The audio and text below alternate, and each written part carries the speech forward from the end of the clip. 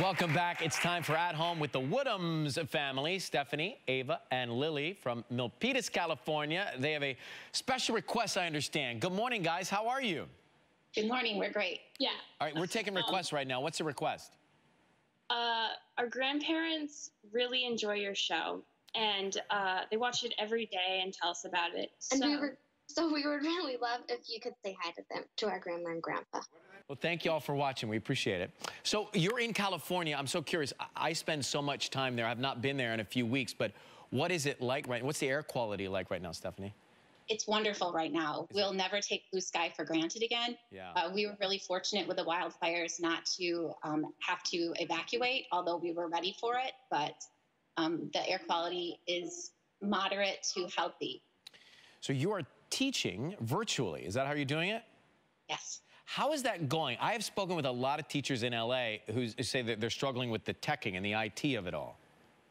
So I feel like I have that down. Maybe my students would be a little bit like, maybe not Miss Woodhams, but I'm so proud of how our district has adapted. I love my kids'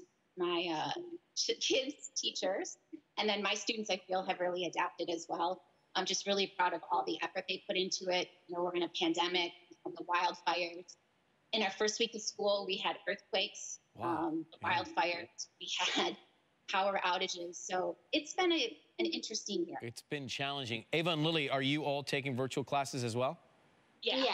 And you like, I know she likes your teachers, do you? Yeah. Lily, you were silent. Oh, I do like my Okay, teachers. all right, just checking. Stephanie, what do you teach? History, 8th grade. And do you have to teach all subjects? Just history, thankfully. Just history. What's in the lesson plan this week or next week? Today, they are working on an all men created equal project where we're looking at the Constitution and comparing what's happening in the past for certain identity groups with what's happening. We need more teacher Stephanies around the country, don't we? How have you been keeping busy as a family? Ava, she enjoys writing a lot. And before the shelter-in-place order, she had already written a book, and she's currently working on a second one. Who's written a book? Eva. You're in your second book? Yeah. Well, hold on for a second. What are your books about? My first book is about a girl. Well, is about a girl who saves her school from an alien invasion with the help of her friends. And my second book is about a female spy. And how do you come up with the ideas? They just come to me. That's amazing. Great to meet you. I'm glad you're doing well. And I think, it strikes me when you say we should appreciate every day of blue sky. It's such an important thing to do, those small things in life, right? Stephanie, Ava, Lily, take care of yourselves, all right? Thank you. Bye. Great talking to you.